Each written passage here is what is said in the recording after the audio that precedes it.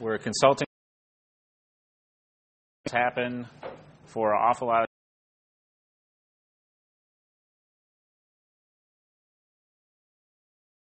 and just a quick start, REST services with Grails. All right, so kind of all this stuff. Some nice coverage of REST and things like that. So what is REST? REST technically stands for Representational State Transfer. This comes from some guy's doctoral dissertation, so it's full of academic jargon on purpose. It's an architectural style and a bunch of constraints for client-server communication. And there's a whole list of things like it's client-server, it's stateless, it's cacheable, things like that. But it's basically a way to communicate for application to application. HTTP is definitely a lot simpler. There's a paper by a guy named Roy Fielding, and you can read the paper, but it is totally dense with abstract concepts. So go ahead, read it if you want, but I would recommend not in general.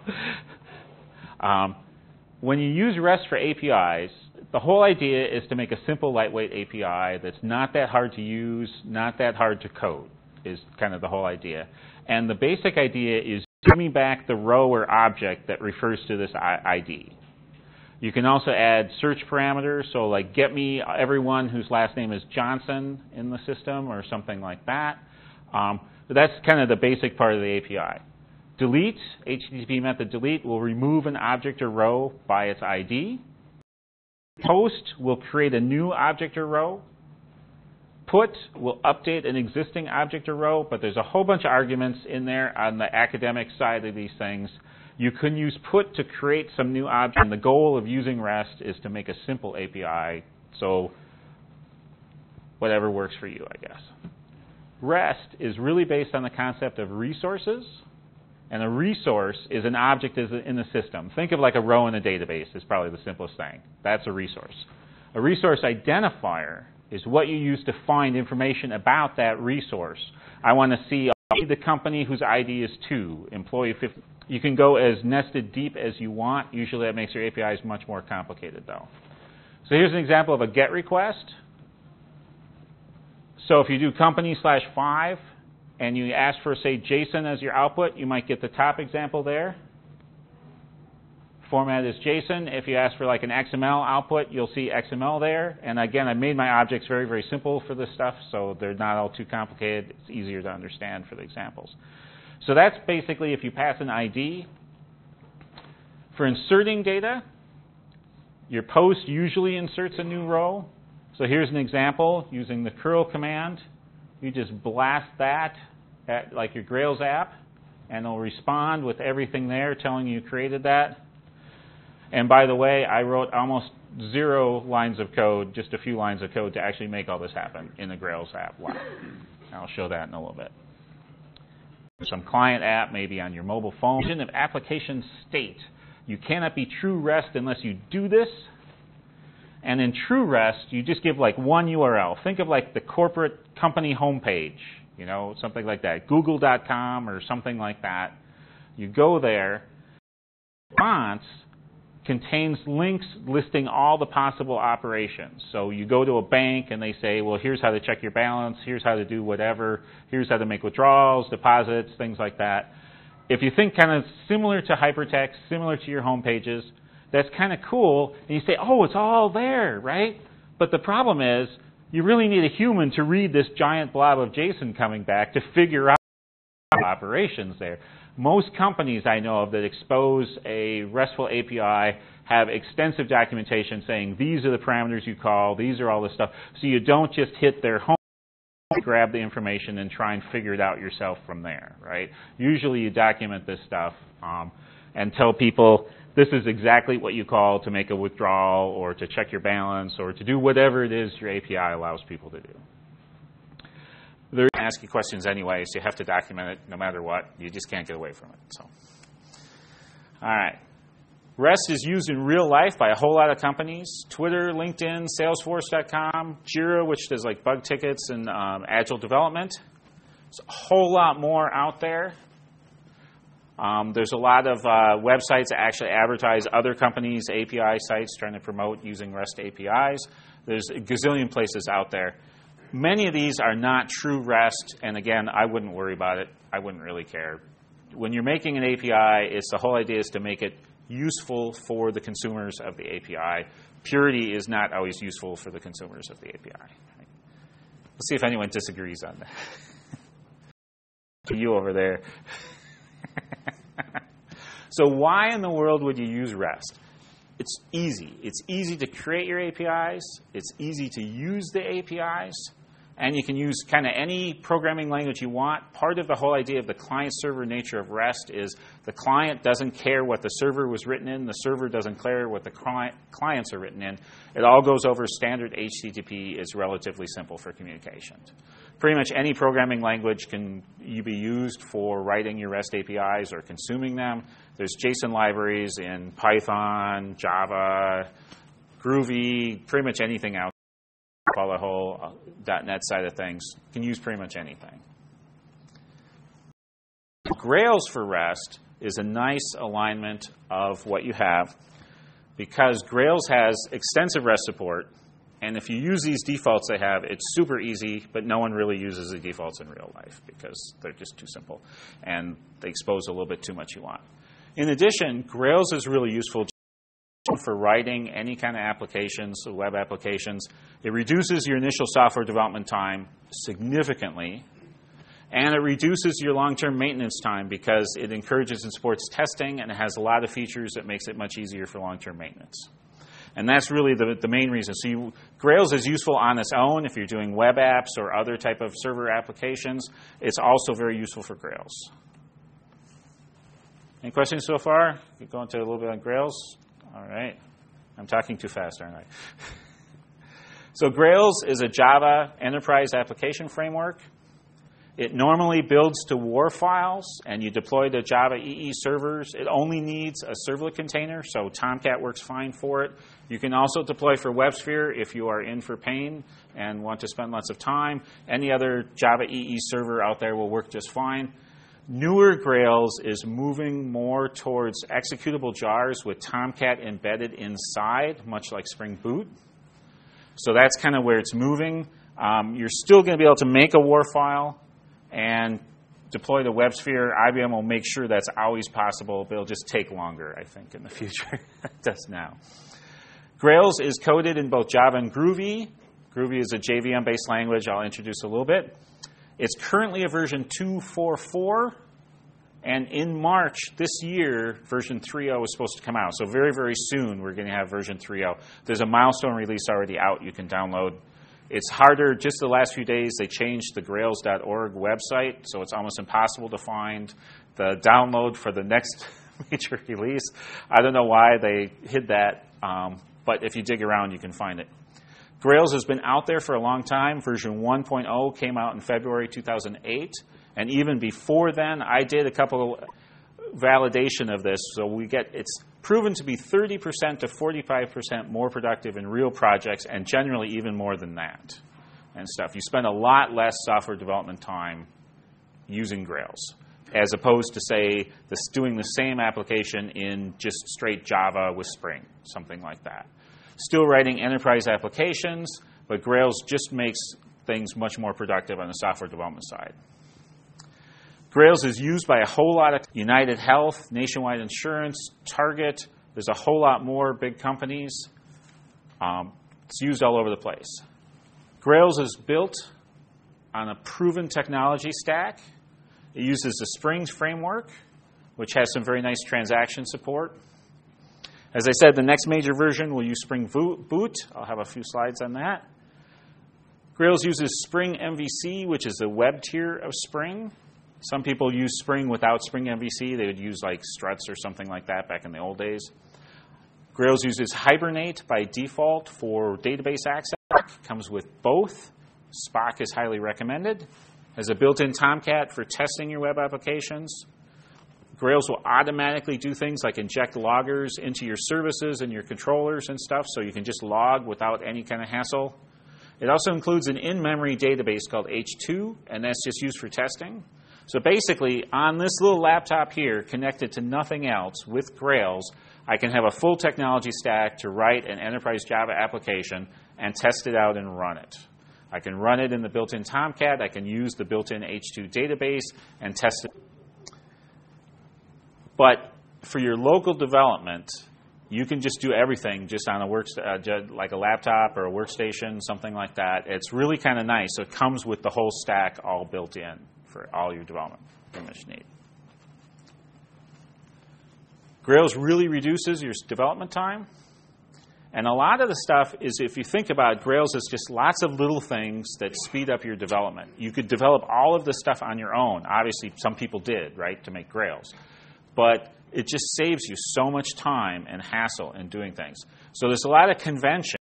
The new Grails developer will say, I know exactly where the services are located. I know exactly where the controllers are located. I know exactly how to build this app. I know where to find its configuration is.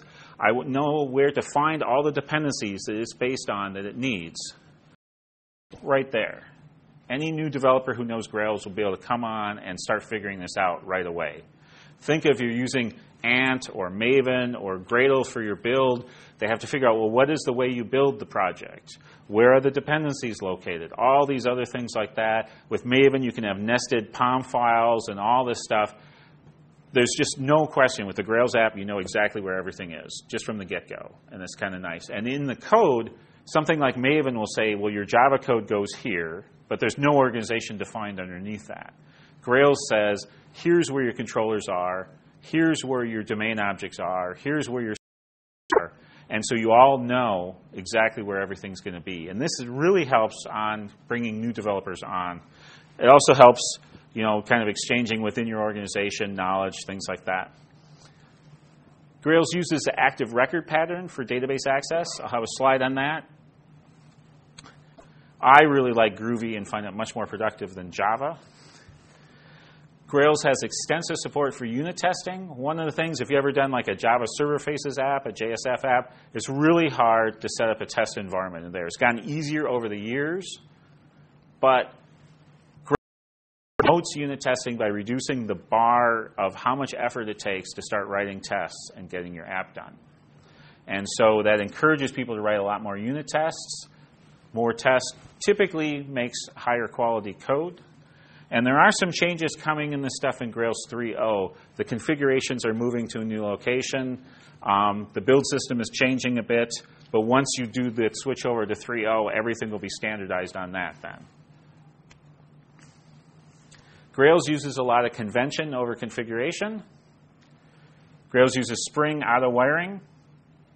So everything in your Grails app domain folder is mapped to database tables.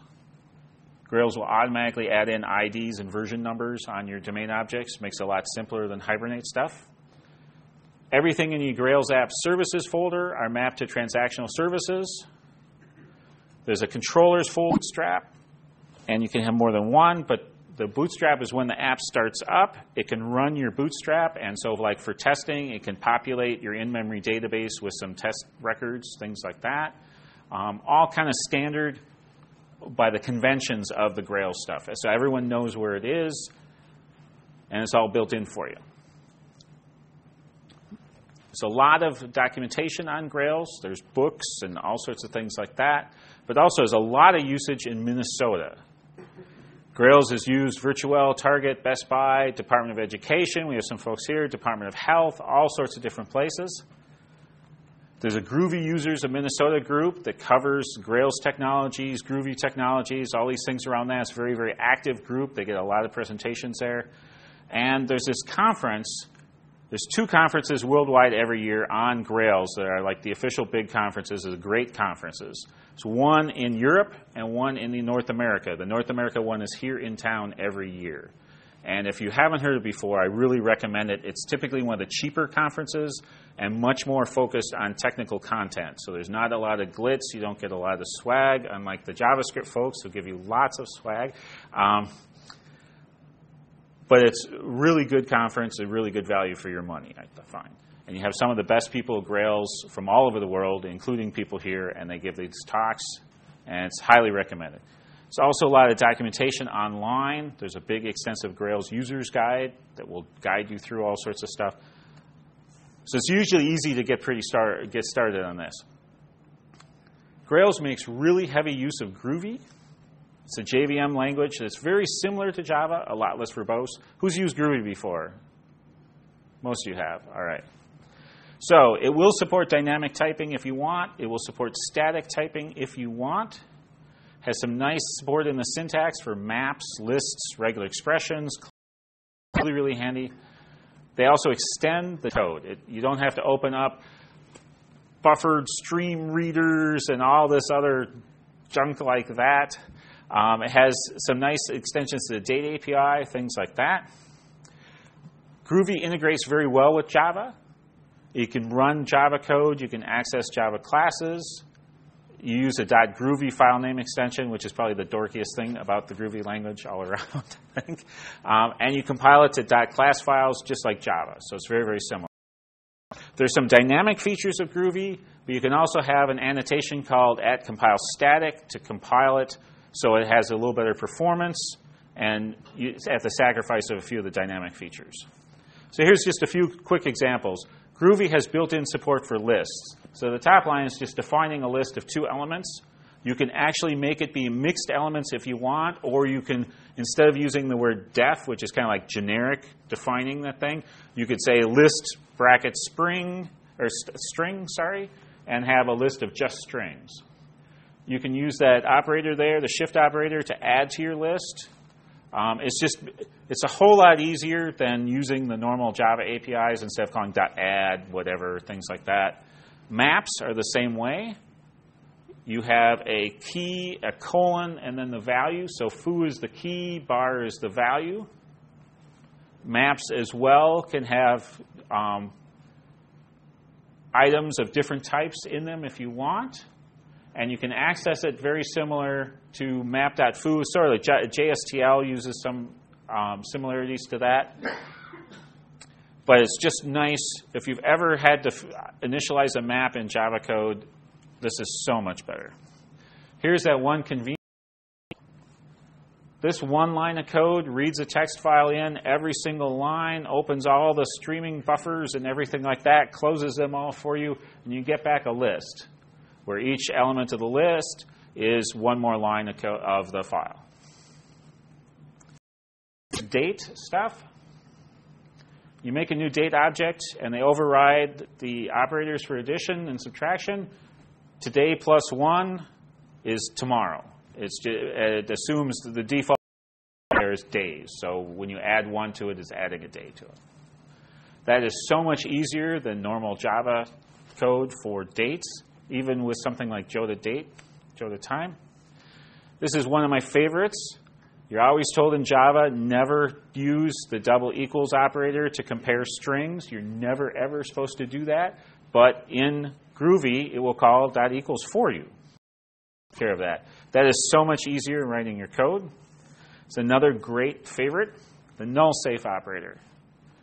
Normally in Java, if you weren't sure if user is null or user.address is null, you would have to have a very complicated if statement down. But instead, with the question mark dot operator, the null safe operator, it says if user is not null, then check for address. If that's not null, then check for. Groovy has a different idea of true and false than Java does. So it's not just strictly Boolean. Something that's not null is true. Something that's null or empty is false. So if you have the street on this user's address object filled in with some value, then you execute that if statement. Otherwise, it will safely go through, and you're not going to be burned. It's very, very handy, much simpler code. It's an Elvis operator. I do not know Elvis, but do any of you guys know it's called Elvis? Oh, okay. So it's form of the ternary operator. So if user.name has a value, if it's not empty and not null, use that as the display name. Otherwise, use anonymous. You could expand out the ternary operator if you want in there, but it's just an easy shortcut to that. Groovy has some really nice things for working with JSON, working with XML. The JSON builder there, you can just give it a map and say, make me a pretty string out of it. Pretty strings have lots of spaces and indentation and extra lines. Just regular toString doesn't, so it's a little more smaller packet there. But it's very, very easy to output pretty much anything as JSON or XML. They have XML markup builders. They have JSON slurpers that suck in JSON data and parse it for you. It's all very convenient for working with that, and that's very handy for RESTful APIs. A few more quick conveniences. If you have a double-quoted string, you can insert variables in there using that $ curly brace syntax.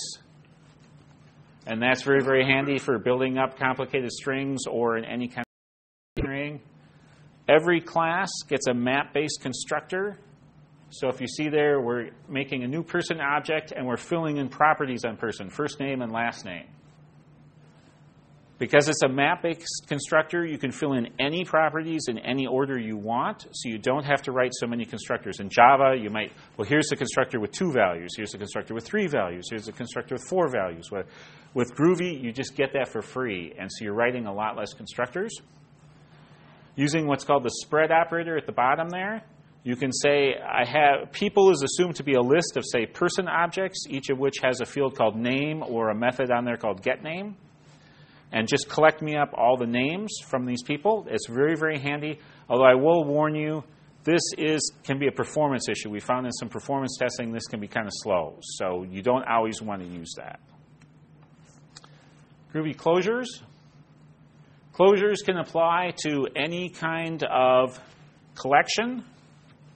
And it's basically similar to Java 8 lambdas, although different because the Java 8 people want it to be different.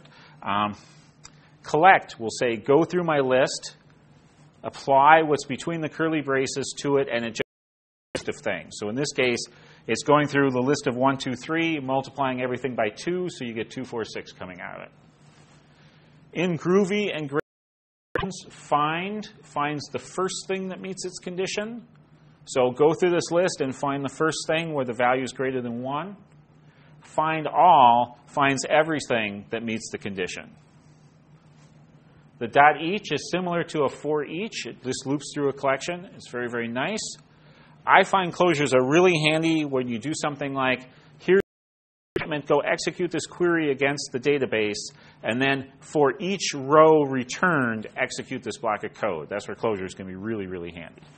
Well, if you use the for each over just for, because the problem I have with the each closure is you can't break out of it. So right. I don't see the advantage of that. I've been trying to wrap my head around why I would ever use it. Well, if you don't want to break out of it, it doesn't matter, right? Right. It's shorter syntax than doing a for each, although you could argue that too much. I've been using, there's a parallelization library called gparse, and they have a .each parallel that basically every item in the list and fires it off in a separate thread and executes that block of code of the closure on that. So it's a very, very handy .each there. The other thing you can do is you can do the null safe operator. You could do your list $.each, and it won't go into the thing if there's no items there.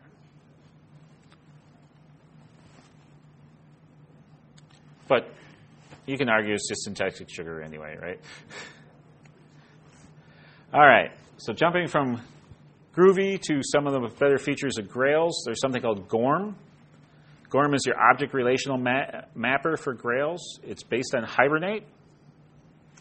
It supports most relational databases, your Oracle, SQL Server, MySQL, all sorts of things like that. It does support a few NoSQL databases. MongoDB is probably the primary one with the greatest amount of support out there. It gives you easy transaction support. And similar to Hibernate or JPA, if you use like entity classes, it maps a database table to a domain class.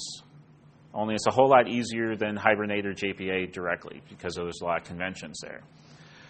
Every column in the domain class is mapped, or every property in the domain class is mapped to a column in the database table. And it will also do things. It will make an ID using the native ID format for a generated ID of that database, like Oracle, the row is updated, and that helps prevent concurrent modifications. You can also use a timestamp for version if you want. Grails comes with this in-memory H2 database, and there's a very nice feature. If you haven't seen some of the newer versions of Grails, you might have missed it. There's a DB console, and so when you run your app, you just use that URI DB console and actually shows you the database structure right there. So it shows you it's taken your Hibernate mappings from your domain objects, mapped them to tables. It's particularly interesting for join tables. And it just shows you all the tables in your database. You can fire off queries against it, all sorts of things like that. Very, very useful for debugging in development. Grails uses the active record pattern. This comes from, well, for a long time it's been in the literature. Ruby on Rails is probably the biggest thing that promoted this. You basically make a domain object, a new person, Bob Johnson, and you just call save on it. Normally, you'd wrap this in a transaction, but you don't have to write a DAO object at all. You don't have to write any of those classes for persisting things. You also don't have to know if it's an update or an insert. Save just takes care of it. So the service, you have to wrap it in a transaction, right? Yeah, if you put it in a service, it will be in a transaction, unless you turn off the transaction on the service. You can also use like a with transaction block. There's a bunch of things like that. The problem with this is Grails will sometimes auto-generate code for you that don't put things in transactions and puts the code in the controllers like it shouldn't. And so I always warn people, you really should use a transaction. The list method on your domain class is automatically created for you. This allows you to query all the rows of that table with pagination built in. So this says, I want the next 20 rows of this table starting at offset 10, sort by the last name. And it'll give you back that query for you. You don't have to write any of the code to make the query. You don't have to write the list method. It just magically makes it for you. There's a few other dynamic finder methods. And it uses the standard conventions of find by, finds the first one it comes across in whatever is the database order. Find all by, finds all of them. So if I say person.findAll by last name, pass it Johnson, I get it might be Minnesotans. You can also combine two queries in there, but you can do things like find all by date created between the first date and the second date. You don't have to write code for any of these methods. It just automatically makes them for you. Here's an example of a domain class. You'll see it's a lot simpler. There's no JPA or Hibernate annotations here anywhere. This maps person. By default, will map to a table called person. First name will map to first underscore name.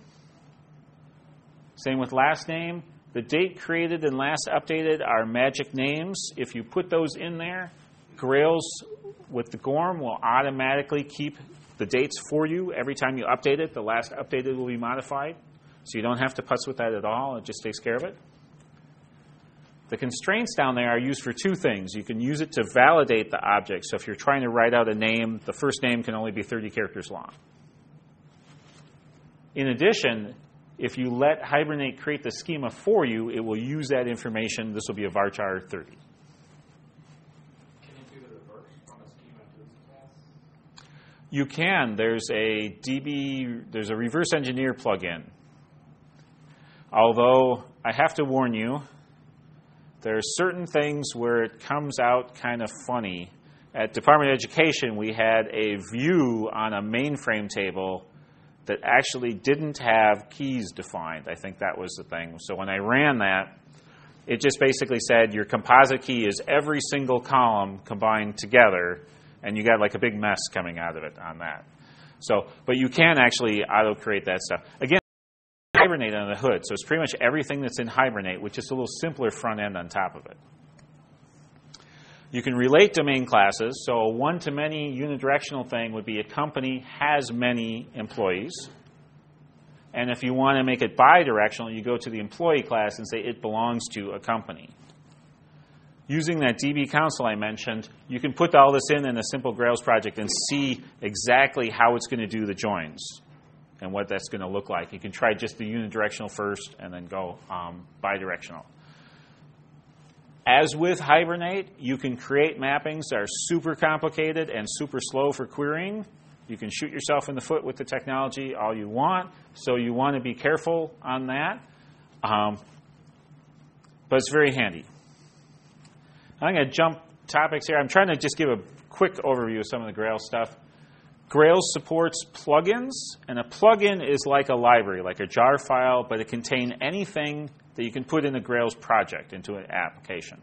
So it can have your cascading style sheets, your images, JavaScript.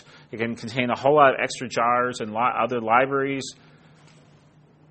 You can write these to modularize your code, so shared code in your organization can be put into a plugin. Pretty much everywhere I go, that's what we're doing. We're writing 1 or 2 plugins for shared code.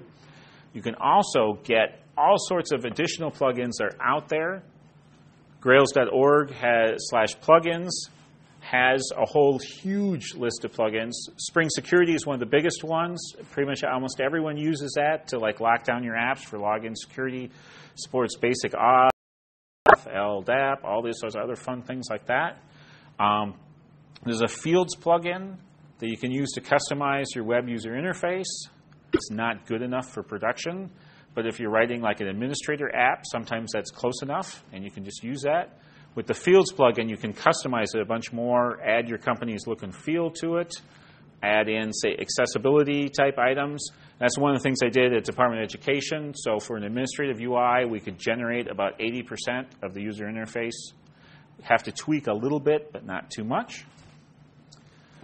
There's a DB migrations plugin that manages your schema changes. So normally with Grails, you can start out, let Hibernate create your schema for you. You can then make all sorts of changes because there's a really low cost to making changes. You just change a domain object and bingo, your schema is changed for you. But as you get closer to production, you may want to take a look at what the schema is generated and have like a DBA go over it or something like that. And then when you actually get into production, you say, hey, this is my database. I want to lock it down. DB migrations can then be used to say, I'm adding new features which changes the database, and it will output a change record for how to update the production database to the new changes you gave in. And that the change record is actually source code, so you can commit that to your source code with the actual changes to the functionality of the code all together. It's just a front end on a lot of other libraries and things. So yeah, it has all the pluses and minuses of Liquibase, plus a little friendlier front end on top of it. There's other simple plugins to create fake data. If you have a complicated object tree and you want to do unit testing on it, you can say just fill in valid values all the way around here of just stuff. It takes care of it for you. There's lots more. Grails really promotes writing tests, helps make your code higher quality. And Grails does use a slightly different terminology than everyone else, so I always have to remind this. It's stupid, but that's just the way Grails did it. So unit tests just run the code like one class under test. An integration test spools up the Grails environment, so it looks at your configurations. The services can actually talk to databases rather than being mocked out, and it runs tests there. Everyone else in the world of software development, an integration test is what you do at the very end of your project, and you make sure that this app can talk to all the other apps out there on your network. That's not this. This is just spooling up the Grails environment and running tests against that. A functional test is when you actually bring up the whole Grails web application and you start hitting it over HTTP with a test. You can use Jeb, Selenium, Spock functional, all sorts of different technologies like that. Grails comes with JUnit 4 built in, comes with Spock built in. If you haven't heard of Spock, you want to use it. It's like the best thing for writing tests. Grails 3.0 will bring in Jeb as well for functional tests. Here's a JUnit test. Use it @test4, tells it what you're testing. You make a class with JUnit. Your test methods start with the word test. That can actually change if you use the JUnit annotations. And then you set up some data, and then you check your expected result. Very similar to the amount of documentation on that. We've had a lot of talks on Spock, and there's blog posts on the ObjectPartners website also on Spock. So Spock, the name of the method is actually computing the maximum of 2 numbers. You can actually, with Groovy, use a whole string like that with spaces. And Spock uses that when it reports errors coming out. It uses that as part of the reporting, so you have a nice little message there of what test failed. Then they have these blocks of expect, and in this case, where. Where is passing a set of data, and it just calls the test method over and over again with all the different values. runs that expect condition, and if it's not true, the test will fail. If it's true, the test will pass. So if you ever use something like fitness or other techniques like that, you can make like a table of these are all the inputs and my expected outputs. So for example, we had one where users enter the location into a website, and it geolocates. You get like a lat long for that, and then it tries to figure out what stores are nearby and whether the products you're interested are in those stores. Well, the problem is these geolocation services can take some characters and not others, so you can build a nice little spot test. Here's some of the forbidden characters. Does my validator forbid them or not, basically, right? And for the strangest reason, it would characters, but not Icelandic or something weird like that, the Bing geolocator. I do not know why. There's just weird little quirks in there. This type of test is really handy for that. Spock is just excellent. Now, you've been waiting for, sorry I've been taking so long, Grails has built-in support for REST. One of the things you can do is annotate a domain object as a REST endpoint. Haha, you're done. It really doesn't work like that in real life. You can do it, but chances are you're not going to want to. In the URL mappings, they have a nice resource thing. I will get to that. They have a base class called RESTful Controller that can do an awful lot of the work of this. Grails can automatically detect incoming requests. Are they asking for XML or JSON? Things like that, so you know how to respond. And there's a lot of conversion, automatic conversion of objects to XML or JSON, and you can customize if you need to. I find wherever I go, the requirements are so specific, I always have to customize things. I can never just use the defaults, unfortunately. So here's the shortest amount of code you can write. Import Grails REST resource, at resource, that's it. This is now a RESTful endpoint. It supports gets, it supports puts, it supports posts, it supports deletes. It's all right there. That's all your code. Seems wonderful, doesn't it? So here's an example. If I do a get on employee/1, it returns XML. For some reason, the default is XML. Default is JSON. But if you add a .json on there, it will output the JSON. I will point out that I don't like it puts the class name when it does an automatic conversion to JSON, and I'll show you in a little bit how to get rid of that. But that's all you have to do. You get a working app just from that. Now, the problem with this, I've never had a use for this in a real application. I don't want to expose my database structure to the world. Some are not. So usually you just can't leave it like that. But if you could, that's it. You're done, right? You probably need to create a controller. So one of the things you'll do with the controller is in the URL mappings in Grails, if you use that word resource, I highlighted in blue there, what that says is anything coming in with /company and an ID maps to the controller called company, the company controller, okay? And what that will do is it will map these HTTP methods to those controller actions. So get will go to an action called show. Post will go to save, which is by expecting to save a new object. Put will do update, and delete will call delete. Now what this is in Grails for years when working with databases, those have been the standard controller methods that you've been using. So in Grails, you just do a get on a particular object with an ID. You'll call the show method, and it will then display your object and stuff. So this resource mapping basically allows you to use the type of controllers you've been using in Grails already with the expectations that Grails developers have, and it just automatically maps it all for you. Takes it for any of your standard CRUD operations. It's pretty nice. You can then manually create a controller. Now, with a controller that you're manually writing, you're going to need to parse the inputs. The inputs might be JSON or XML if they're doing a post. Sorry, can you go back one second? Sure.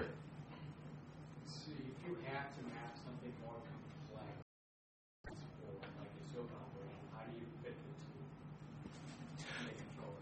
Well, then you need to do it yourself with your own custom mappings. Okay. So this is basically assuming you allow the standard type of CRUD operations on there. One line in your URL mapping takes care of it all. Otherwise, you can do a separate line in each URL mapping to a different controller action. In your experience, how does it fit to use these standard mappings versus how many times you have to go back and Wouldn't by default you actually get a mapping for, the action mapped just by the name that you put on the URL and mapped to the controller call? Yes. There is a default mapping on there. I find the projects I get are so special case that we're always doing custom mappings. and that's nothing to do with the technology. It has to do with the requirements I get. So with this, if you write your own controller, there's a closure block called with format that will take the input accept headers and determine what format you ask for. So if I have a show thing, so this is trying to show one object, it gets in an ID in the parameters, reads in the person object from the database, and then if the user asks for JSON, you render your object as JSON. If they ask for XML, you render it as XML. In this case, we only support those two formats. So we render an error if they ask for anything else. This is very, very handy where you could parse accept headers on your own. You can look at all that stuff. This just takes care of it for you. You just know it. This is using the default or registered renderers to XML or JSON.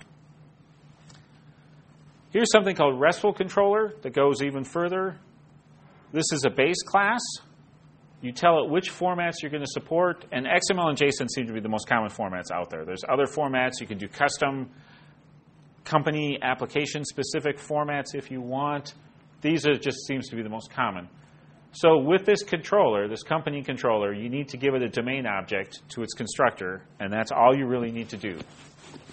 Once you do that, it takes care of everything else you want to do. So if you send it a packet of JSON with a post, it will make a new object for you. If you send it a packet of XML with a put, it will automatically update that object for you. It takes care of all of that stuff. It's really kind of nice. Now, if you agree with its conventions, it takes care of all the work for you. It doesn't always agree. It's not always that easy. And one of the things I found, the controller wants to use the methods show and save and things like that as a real pain. So version number to your REST resource. So this is version 1 person as opposed to version 2 person, version 3 person. This allows you in the future to change your API without breaking the old clients and stuff. You do that in your URL mappings. Now you can customize your REST URL controller. It's a base class. You can override any of the methods you want. And you can also customize the XML and JSON rendering. Grails can render pretty well almost any domain class to XML or JSON. Here's an example. I really don't like the JSON renderer includes your class name. I don't want to expose what technology I'm using.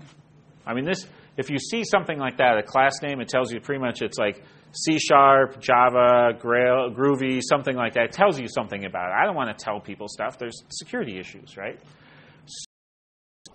This is what I don't want to have. So here's the absolute simplest way to register an object marshaller for that domain class company and say, this is what I want out. This is using Grails' built-in syntax for a map.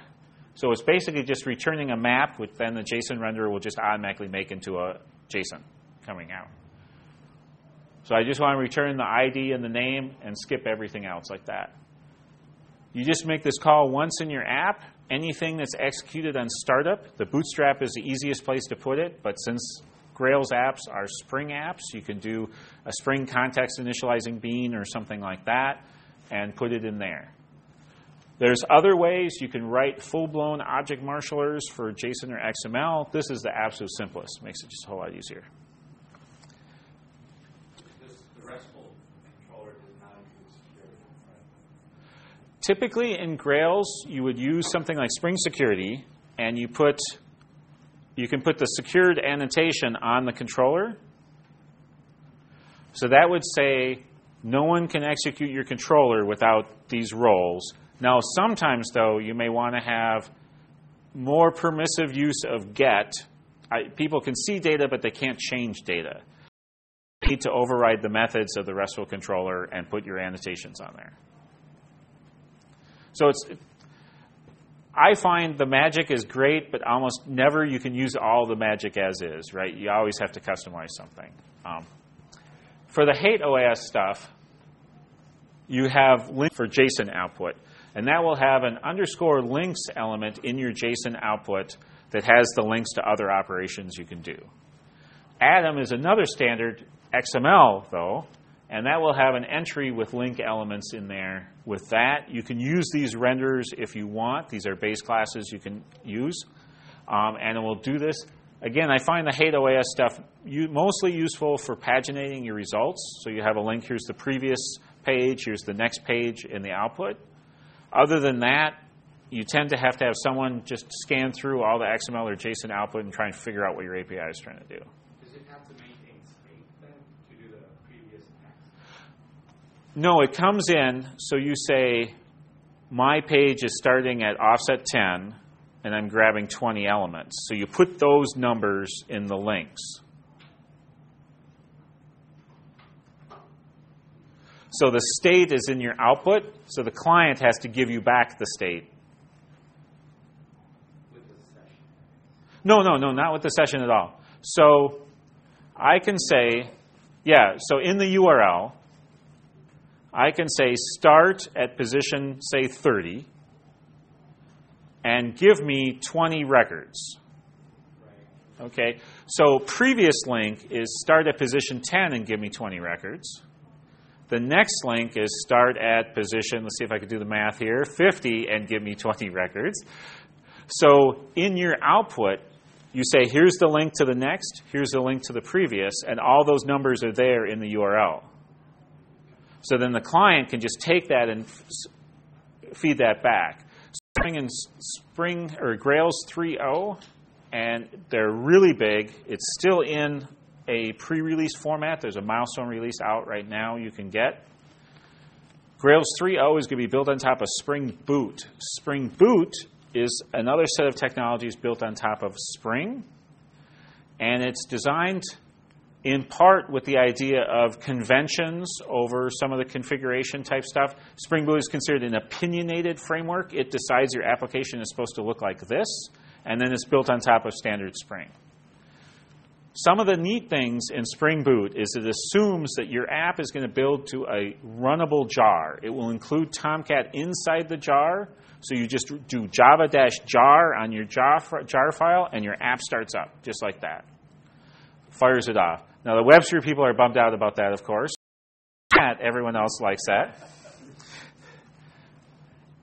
Now, some of the changes for Grails has had configuration stored in one known location, and from there it tells you what all the other locations are.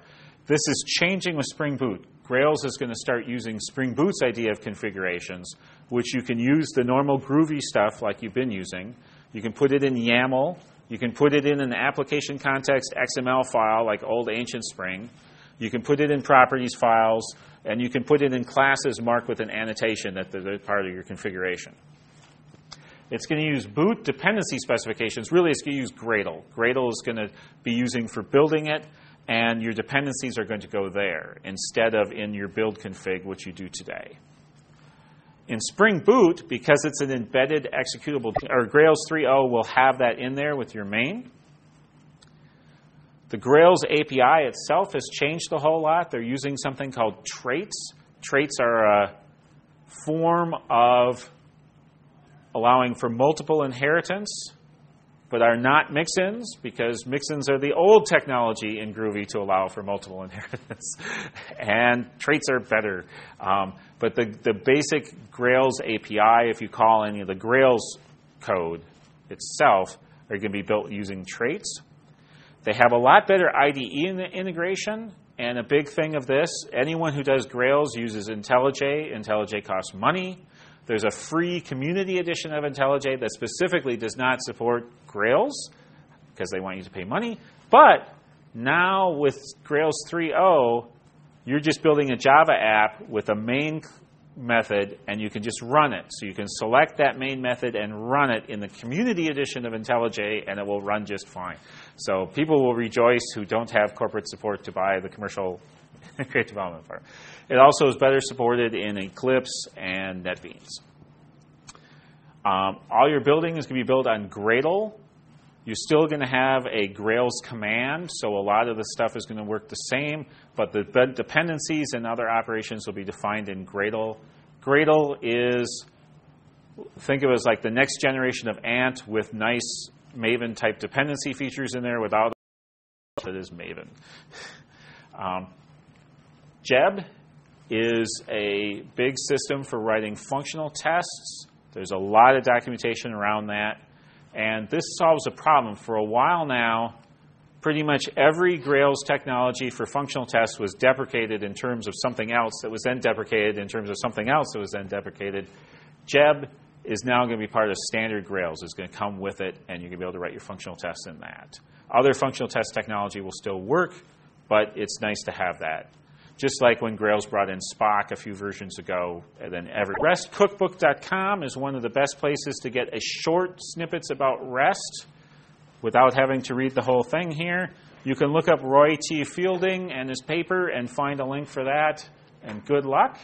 Stack Overflow, as always, has good descriptions of what is REST.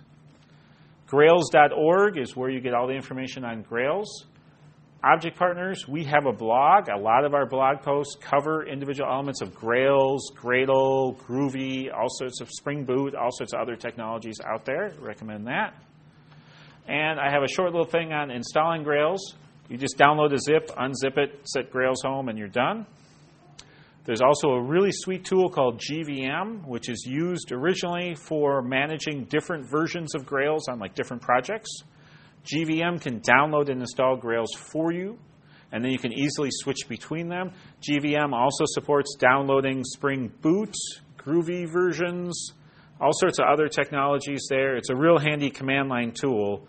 So I can say on my projects, we have like a Grails 224 app. So you can say GVM, use Grails 224. It'll switch to that as your default version of Grails. But most of my new projects are using Grails 244, the latest official version. GVM, use Grails 244. It's a really nice command line tool to just switch between versions of Grails, versions of Groovy, versions of other technology you want to use. It supports Gradle, all sorts of different things. So it's a really nice way to download. Is there any other questions? Go ahead. How confident are you with that 3.0 coming out next month?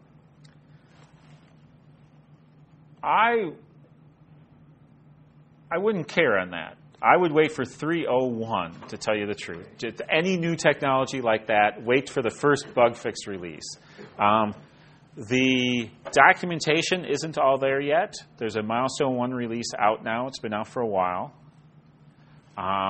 I have a feeling it's going to come out because they're all rushing to finish it in March. But I would wait to the 3.01 before making the big switch over. If you're doing Grails apps now, you should be aware of what are some of the changes coming up, what you'll need to do, because things like your configuration will be in a new place, the build dependencies, things like that. Grails 3.0 will give some other nice features from Spring Boot. They have something they call actuators, which are sort of production-ready features. There's like a health check URL you can get built in. They can expose your configuration. You'd want to only administrators. But what I find with lots of different server environments in like a stage environment, a production environment, whatever, you oftentimes get these questions of how is that app really configured? What are the back-end systems it's really trying to talk to? Because I'm seeing a behavior I don't expect. Like it seems like it's talking to the stage database, not the production database, because I'm getting a lot less records than I expect coming back. So these actuator features allow you to expose the configuration, all the different configuration values, how it interpreted it as configuration. Things like that. You said that comes with Spring Boot? Yes. So you'll get that for free with Grails. Kind of nice. Again, you don't want to expose that to the people in Bulgaria or Philippines or whoever is hacking your system, right? You want to put some security on that if you put it on the internet. Anything else? You characterize Ruby as jQuery for Java? There's no dollar signs. That'd be Ruby with the dollar sign underbar stuff. Groovy is just a whole lot easier to use than Java. It's just less verbose. It's simpler, but it compiles to .class files. You can call it jQuery if you want. jQuery is old technology, though, now, too, right? Does that answer it enough? Okay. I was going to say, when the new one comes out, what I found is in the past, it breaks a lot, and it sounds like it's a big enough change, but a lot of plugins break. And one of the big advantages is to be able to use all these plugins that are out there. So I always find it, I have to wait a little while before the plugins get supported. Yep, that makes sense. There's a list already of all the plugins they've upgraded to 3.0. Again, I'd wait to the 3.01, whatever is at least the first bug fix version of that, just because it's such a big change. So you say they get rid of the build config file? Yeah, so that moves just to your Gradle, your Gradle.properties. That will define all your dependencies. Or your what was it, build.Gradle, sorry. That's what it was going to be. When you said the configurations get changed, what gets lost in there? So the configurations are either in a new location, and you can use the Groovy style configurations you've been doing, or Spring Boot supports YAML, which is a format store like XML, right? Only without all the curly, the brackets. Is that what we used to? Yeah, yep. Okay. Yep. And it can also support your application XML from old Spring stuff. And then Spring Boot introduces the concept of an @configuration on a class, and the class itself returns configuration values, hard-coded in there. Thanks a lot, guys. Yeah, thank you. So, and that just comes with Spring Boot. You get all these choices for different stuff. Ideally, you'd pick one and do that, but I've seen applications that use them all. So, yeah, I see someone nodding back there. He knows what I'm referring to. Anything else? Any comments on the changeover with pivotal drop-in support? Grails existed for a long time without one big consulting firm that was owned by some huge military defense contractor. So it's going to continue on just fine. And I have a feeling the main Grails developers and the main Groovy developers are going to find employment in a variety of different companies. So some are like in France, some are in Britain, some are in the U.S. here. I don't know if any major companies could come in and say we're going to hire the whole team, but you've got companies such as like Netflix making heavy use of Grails. They're going to hire a few of these people because they're really good developers, right? So what Pivotal did is they hired these people, but they also wanted them to do services, right? Consulting services. That's how Pivotal made its money, right? So they might work for a consulting company. Before there was Pivotal, there was G21, which was a Grails Groovy specific consulting firm that was then bought by the Spring Source folks, that was then bought by some big company, bought by a bigger company, bought by EMC and stuff, and then made into called Pivotal. So I don't think that's going to impact it too much. It may mean some people aren't going to be spending as much time on Grails as they used to, but the technology has been out there for years. It's open source. People are going to keep making it go because it's so useful. That's why, you know.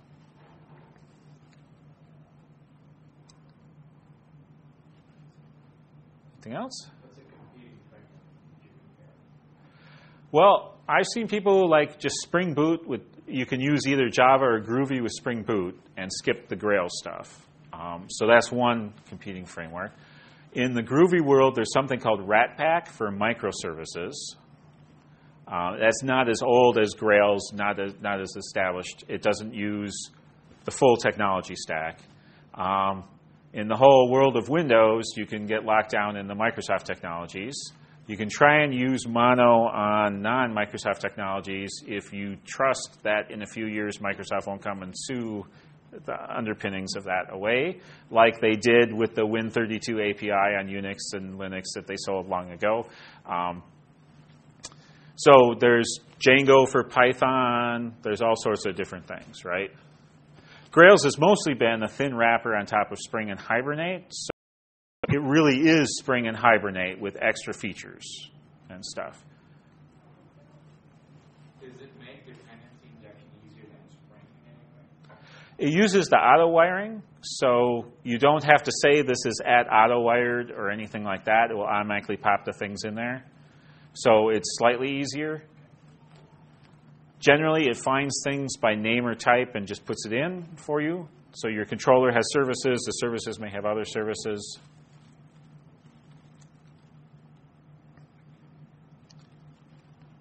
If you do Java and Spring Boot, get ready for annotations. You might have 15 on every class coming out of there. Anything else? Hopefully this was useful to you. Hopefully you saw some of what's in the technology. And hopefully Grails can make you more productive. And if you still don't trust it, I was very, very skeptical of Grails when I first tried it. After the first project, I said I never want to go back. Never again. All right. Thanks.